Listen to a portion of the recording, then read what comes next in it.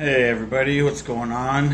Hope everybody's gonna enjoy their weekend here. It should be pretty nice, at least from where I'm from. At least it's raining right now, which kind of sucks. But I want to get my damn motorcycle out. I only been able to ride it twice this year. But anyways, besides the point, today's subject, or at least this episode's subject, is gonna be the highest anabolic, androgenic, AAS, mega dose, biggest cycle, whatever the hell you want to call it, the biggest cycle I've ever done.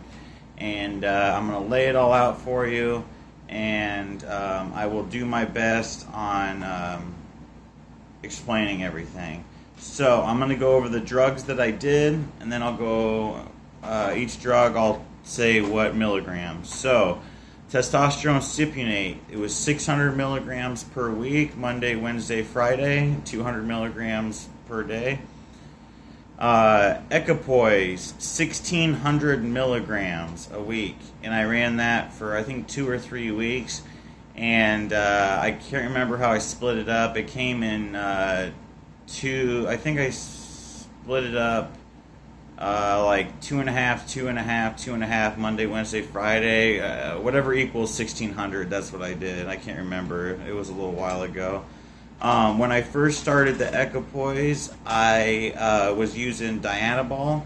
I was taking 40 milligrams, 20 in the AM, and then an hour before the workout, I was taking another 20 before my workout, about an hour prior. I did that for the first about 3 to 4 weeks. I think it was closer to 3.5 weeks.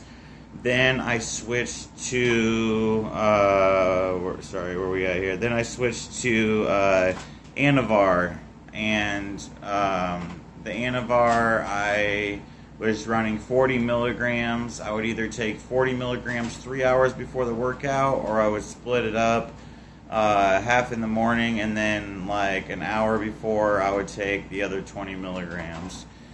And that was every day, just like, and that I ran for 4 weeks. I ran a milligram of Arimidex every day. I was running Primobolan at 400 milligrams. So I took it on Sunday, and then I took it on Wednesday, 200 and 200. Total count is roughly 2,700 milligrams per week. I can't remember if I added in the I don't think that's including the D-ball and the Anavar. I can't remember. I'll have to redo it, but you guys can figure it out if you really are that interested.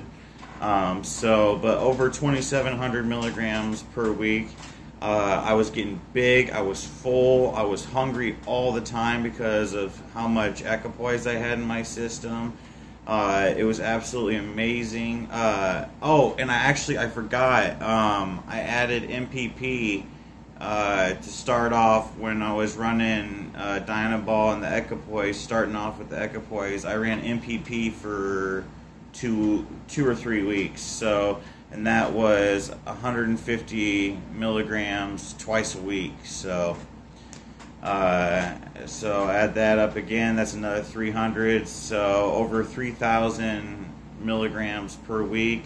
That's over 3 grams, guys. So I do not suggest doing this. This is just what I did. This is just my story. Do not do this at home. That is a lot of gear. I will never do it again. And I just wanted to let you guys know what I've done in the past.